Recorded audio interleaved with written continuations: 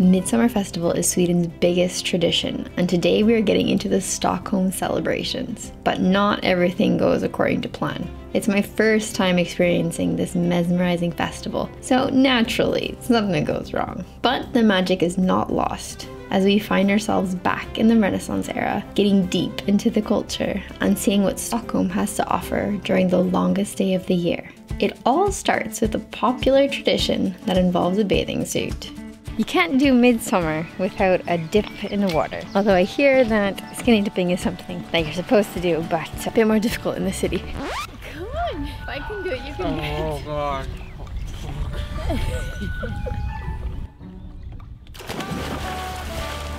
Keeping it PG for the city on YouTube.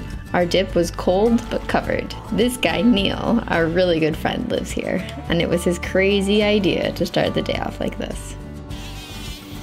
I found my long lost cousin!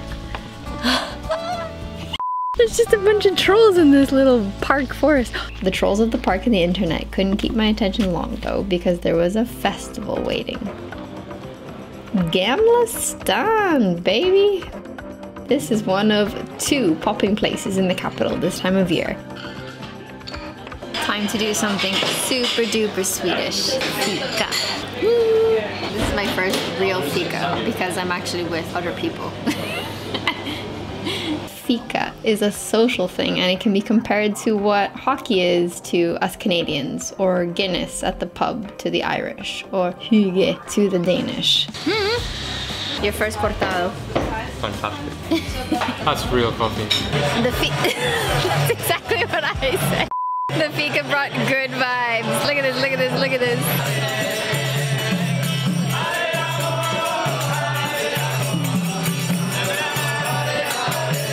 You might be wondering why we're spending midsummer in the city of Stockholm. Originally, I had planned a kayaking trip, but because of midsummer, all of the rental kayak places were closed. So we couldn't go to any of the islands to do the cool adventure I originally thought of.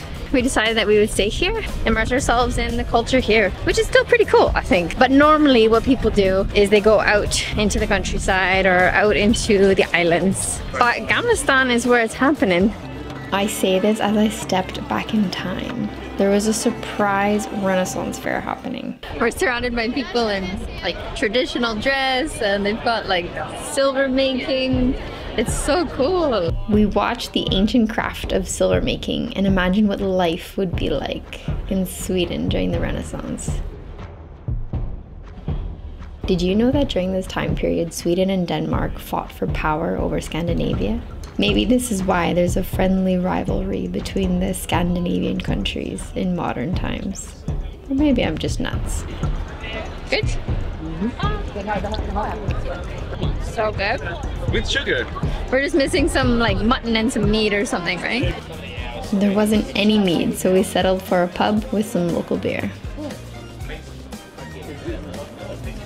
Left it up to the guys to pick one. This is what they chose. Rhubarb beer.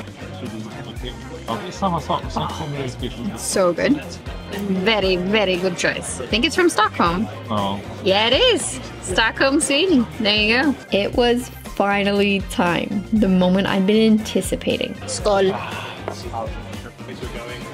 We arrived at the most traditional midsummer festival place that we could get in the city, all the way out to Skansen. But before we could do anything, it looked like midsummer would be ruined.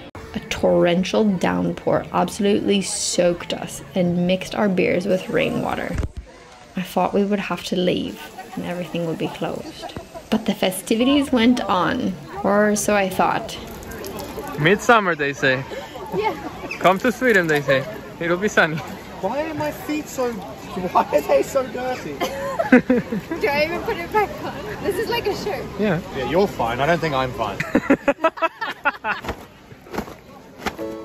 No midsummer would be complete without a flower crown, and it's normal to make your own. Do you know how? No. Okay. I was really counting on you. You look like you're doing a great job. Yeah? Okay. What's your name? My name is Amy. Amy? Yes. Hello. And I don't know what I'm doing. you told me you didn't know what you're doing. There we go. Yeah, this is okay. It looks beautiful. Thank you. The flower crown symbolizes rebirth and fertility. We just need to get some flowers, which is ironic for me because this YouTube channel is my baby. So hey, hit the subscribe button if you like the content. Sweden, I am ready to dance. I've been waiting very impatiently. Now this is the maypole, where the main event would be happening. We're actually at the maypole right now in Skansen, waiting to dance around it. Hopefully it's gonna happen. We were all ready for anything. All of a sudden, music and dancing erupted all around us.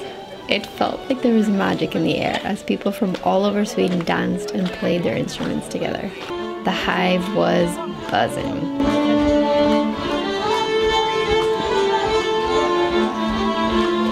Dancing around the maypole is supposed to be an integral part of the festivities because it embraces and welcomes midsummer for what it is, the season of fertility.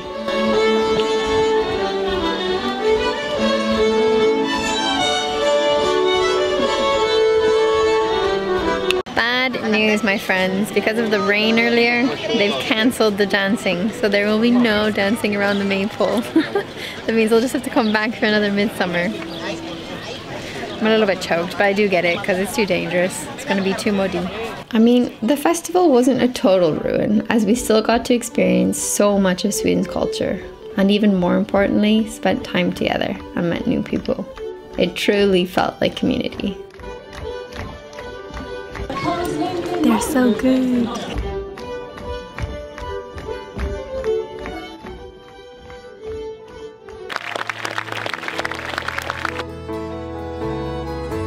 It was peaceful, beautiful, and all about love, even for Neil.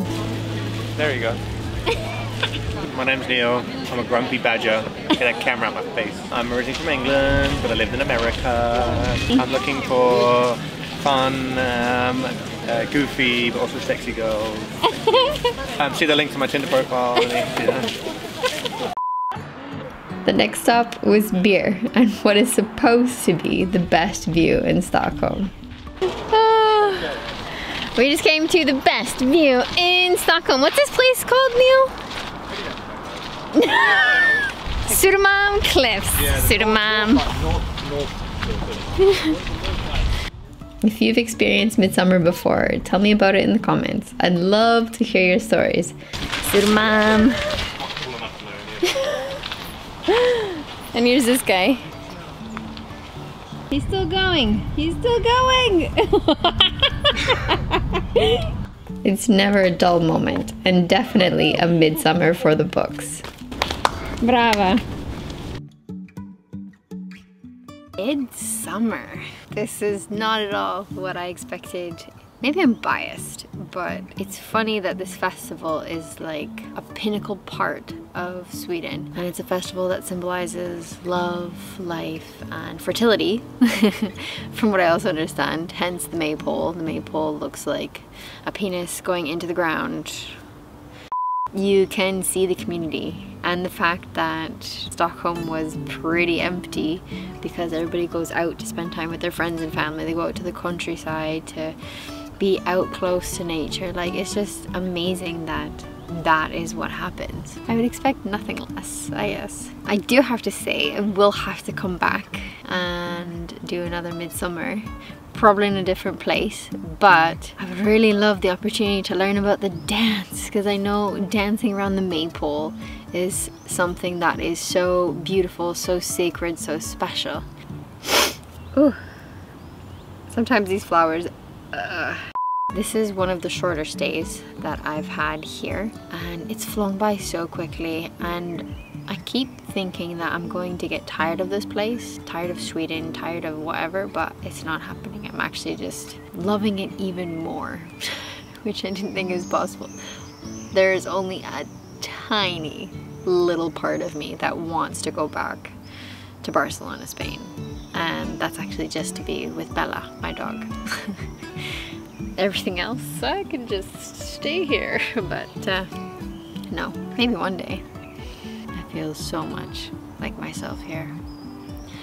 Anyways, I'm getting a little bit off topic, but yeah. That's it. Midsummer's over. Time to go home. Wow, I feel at home. Time to go to a place that has my dog.